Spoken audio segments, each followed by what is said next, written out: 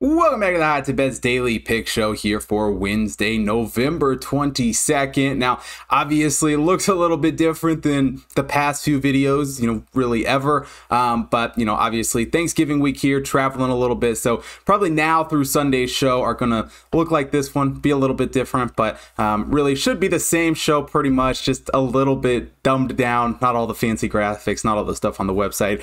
Obviously, you can still take a look at all of that stuff over on hottipbets.com, and I would still really appreciate if you signed up for Dub Club. Early ad-free view to videos, even still here for Thanksgiving week. Dub Club notifications every single time I upload, as well as access to the Discord server, and of course my recommended unit size. Now I will say the early videos may be a little bit all over the place here with Thanksgiving week going on, but they'll always be up before I go to bed the night before the games at the very least. So as always, I truly appreciate all you guys who have signed up. You help keep the channel live. Without you, none of this would be possible. So thank you all so much, and let's get into Wednesday's show.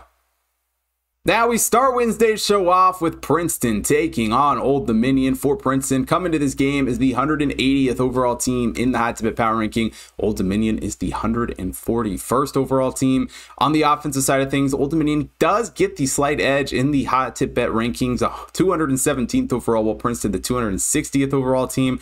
Defensively, Old Dominion also a tiny edge, 86th overall, while Princeton the 134th overall team. But even though the model doesn't like Princeton, and quite honestly doesn't love any of these Ivy League schools this season, except Harvard. It does kind of like Harvard. But Princeton specifically hasn't shown a lot of love to, but Princeton has played extremely well this season. Obviously entered this game 4-0 on the year. Impressive wins over Rutgers, impressive win over Duquesne, Hofstra, and Monmouth as well. This team hasn't played a game at home yet. They're not going to here in this game either. Have just been playing very, very good basketball, both offensively and defensively. Have shot the ball well, have defended shooters well. It's hard to go against Princeton in this matchup, but I do want to do it. And while Old Dominion maybe isn't the poster child for success coming into this game, obviously don't have a Division I win yet on the season. Their only win coming against Virginia Wesleyan. A loss to Ball State, which they kept reasonably close on the road. Another loss against Arkansas, by 9 points, over a week ago. Looked decent in those games, even though they lost. And that is a big factor for this game.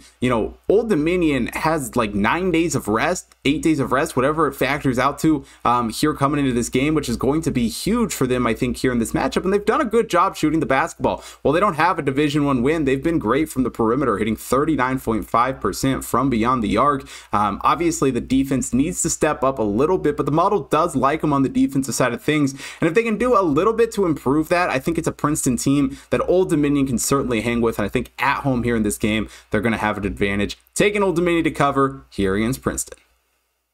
Now we head to Brooklyn here for this next game as Baylor takes on Oregon State. For Baylor, coming to this game as the 37th overall team in the Hot Tip Bet Power Ranking. Oregon State is the 74th overall team. On the offensive side of things, Baylor getting the advantage here in this matchup, 11th overall in the Hot Tip Bet Power Ranking. Oregon State struggled a bit more here to start the season, 146th overall. But defensively, Oregon State is getting some love in this one, 48th overall, while Baylor is the 94th overall team here entering this game. And as far as Oregon State has gone here to start the season, have had some interesting matchups. They don't have a Division I win that didn't go to overtime. I mean, both Troy and App State went to overtime in both of those games. Lose to Nebraska last Saturday in a game that they honestly just didn't look that great. Nebraska has kind of surprised a lot of people and even myself here this season. But overall, it's an Oregon State team that has struggled a little bit to shoot the basketball this season. Definitely have been slightly below expectations and slightly below what we saw out of them, especially coming off of last season. Defensively, though, Oregon State hasn't been terrible, and certainly that is the area that they're going to have to rely on here in this game. If they want to get anything going, they're going to have to slow Baylor down, not allow them to run in transition, and really just control the tempo of the game, because Baylor on both sides of the basketball is very, very dangerous. Obviously, undefeated here coming into this game, including a great win over Auburn to start the season. Offensively, Baylor has done a pretty strong job shooting the basketball this season, especially from the perimeter, where they're hitting 43.1%. Defensively, Baylor has done a great job both defending the basket, forcing turnovers. Really is a strong Baylor team. but they're getting a lot of points here in this game, and it's an Oregon State team that, while yeah, they come off that Nebraska loss where they didn't look great, I do still think it's a team that has talent and has the ability. It's really going to come down to one thing. Can Oregon State slow this game down, control it on the defensive side of things? If they are the ones in control of the tempo here in this matchup, I think it's one that Oregon State can definitely hang in. And I'm not super high on what Baylor has this season. Obviously, they're still going to be a very, very good team. The Big 12 as a whole is still going to be very, very good. But I think they're definitely a few notches down from where that national championship team was a season ago. And I think Oregon State, keeps this one close, keeps it competitive on the neutral court, taking them here to get the cover against Baylor. Now, we had a link in here for this next game as Duquesne takes on Nebraska. For Duquesne, coming to this game is the 123rd overall team in the High Tibet Power Ranking. Nebraska, the 26th overall team. On the offensive side of things, though, Duquesne does still get the advantage. 91st overall, while Nebraska, the 106th overall team. But Nebraska getting quite a bit of love defensively. 7th overall in the High Tibet Power Ranking, while Duquesne, the 159th overall team here coming into this game. And we're obviously just talking about Nebraska in the last matchup. Got the impressive win over Oregon State on Saturday, but really the season as a whole has just been some impressive performances for this Nebraska team. 5-0 here on the season. Now, granted, haven't played anyone in the top 150.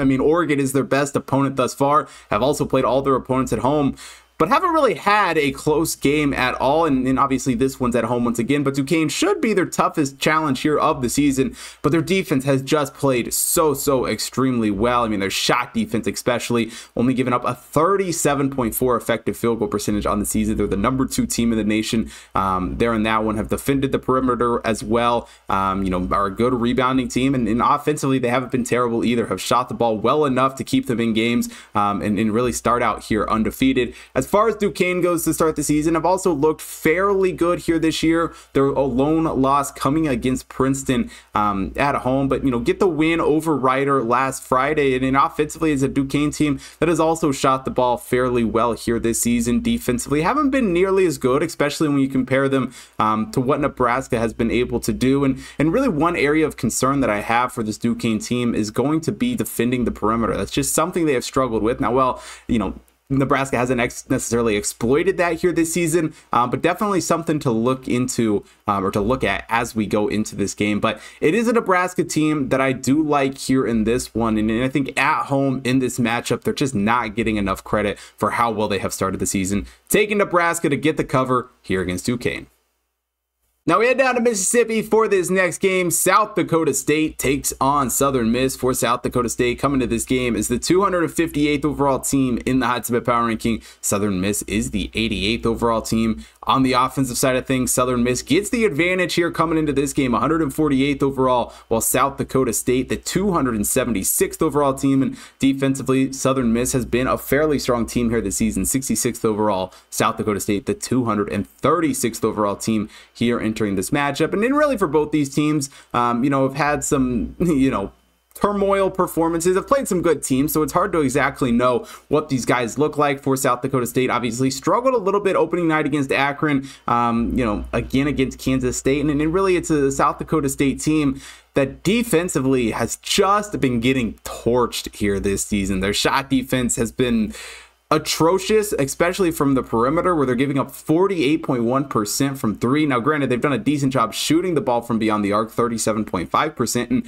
that was one area that South Dakota State could certainly lean into last season, was that 3-point shooting, but their defense was actually there, and they had that to rely on a little bit more. They've done a bad job rebounding the ball as well, and that is one area that Southern Miss has actually impressed me, especially on the defensive side of the ball. Southern Miss has been a great rebounding team. They do a good job forcing turnovers. They've done a better job than the South Dakota State team defending shots.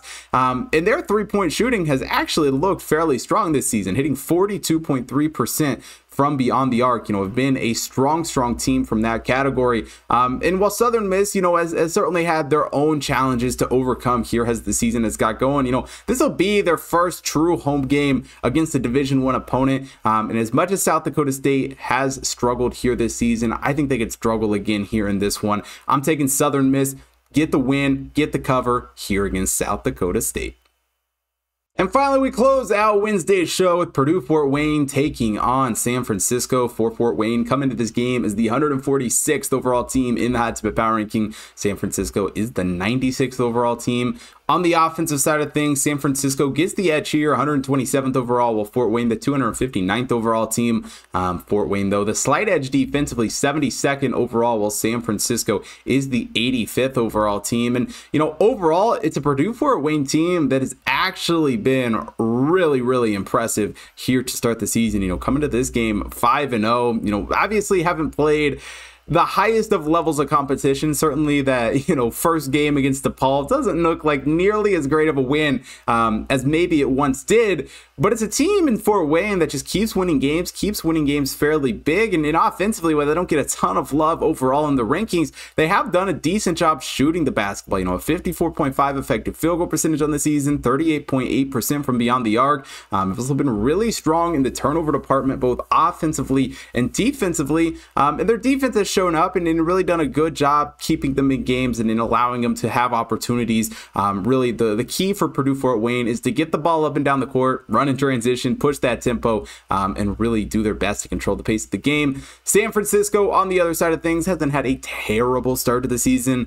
Certainly a couple of games they probably wish they could have back, some wins they probably wish they had, a loss against Boise State, a loss against Grand Canyon, you know, two games that ultimately this San Francisco team probably should have been more competitive in. I mean, they were close in both of those. It's not like they got blown out in either of those games, but two games is certainly, you know, they wish they would have won. Offensively, though, San Francisco has struggled a bit from the perimeter here this season, only hitting 31.3% from beyond the arc. Has struggled a bit in the turnover department as well. A lot of, you know, unnecessary turnovers here this season, but have been strong on the defensive end of the court as well. But I think some of the offensive struggles, especially those turnovers, could come back to bite San Francisco here in this game. And it's a Purdue Fort Wayne team that, I'm going to be quite honest, I've kind of just fallen in love with. And certainly this is going to be their toughest opponent yet here this season, but I think they're certainly up for the challenge. I think they keep this one competitive. I don't think San Francisco is going to run away with this one. Taking Purdue Fort Wayne here in this one. And that'll do it here for Wednesday's show. And it was a little bit jerky here today, certainly with the new recording location here for this week. So we'll get better as the week goes on, get a little smoother rotation and figure out how these can flow a little bit better. But if you want to see more sports betting action and see all the matchups for the games we went over, as well as all of college basketball going on today, head over to hottipbets.com. You can take a look at the matchups for that there, as well as college football, NFL for the weekend. Of course, got the NBA and NHL up there every single day.